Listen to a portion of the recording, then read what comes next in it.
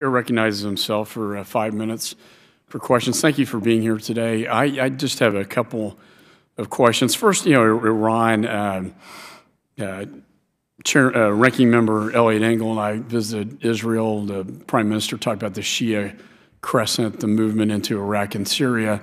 We're seeing some very aggressive movements by Iran now in that region. I think also the lifting of the sanctions, I think a lot of that money is going into criminal enterprise now and terror organizations, Hezbollah being one of them.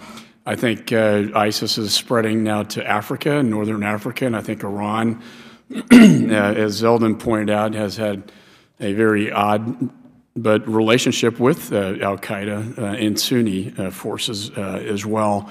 And I think that transnational organization trade out of Africa into the Western Hemisphere is real, and the tri-border area where I have been is real. And that puts it right in our backyard. And I guess, Mr. Maltz, your experience with DEA, are we making any progress to stop the flow of this transnational criminal organization that Iran has been supporting?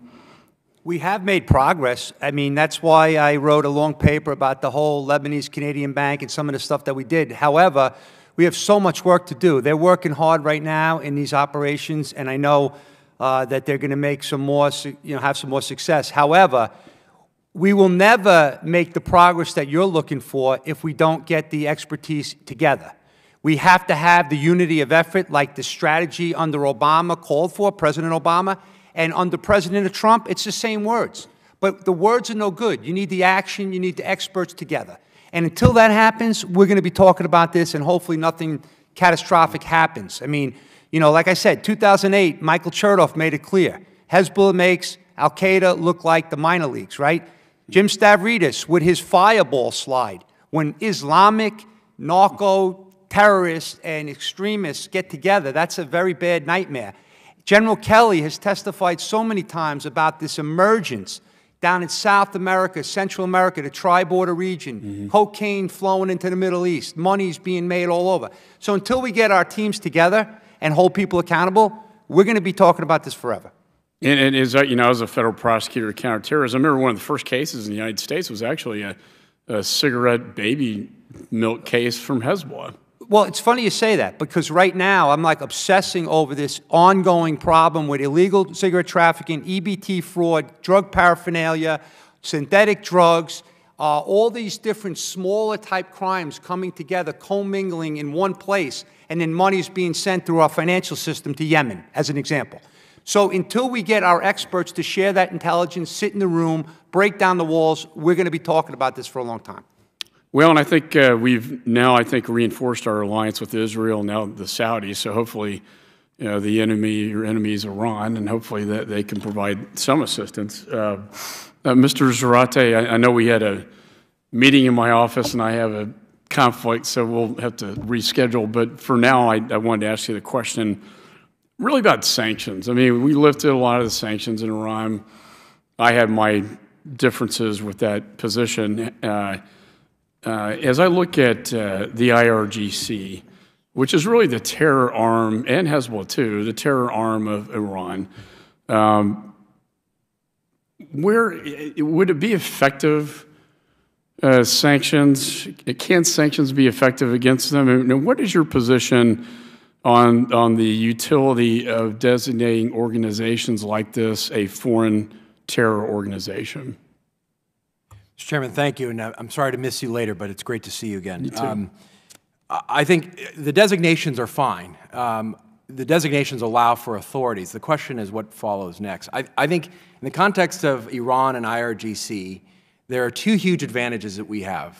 The IRGC, as you said, is the centerpiece of human rights abuses, support to terrorist proxies through the Quds Force, engaging in criminality with Hezbollah, and the center of gravity politically. They are also the center of gravity economically, along with the boneyards that the supreme leader and the clerics control.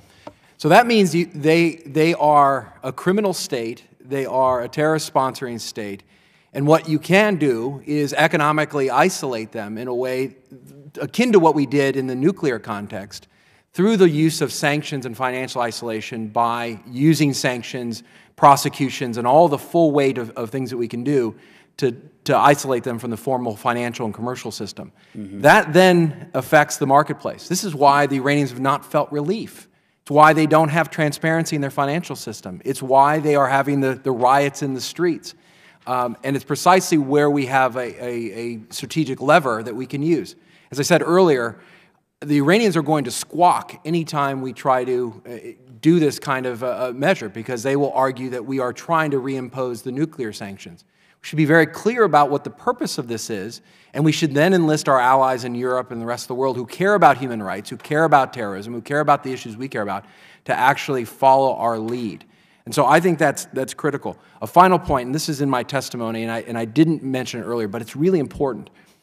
To have OFAC and the financial regulators focusing on ownership and control interests is really important.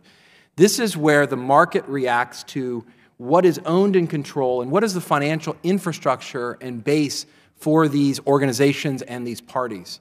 We do a pretty good job of that currently, the U.S. government, but not as good a job as we should. And you now have private sector organizations like FDD, C4ADS, and others that are trying to put out lists of the things that the North Koreans own and control, the things that IRGC controls. That is really important. So it's not just the designation at the top level as a criminal organization or a terrorist organization. It's what follows next. What do they own and control, and what can we isolate under principles that the international community understands? Thank you.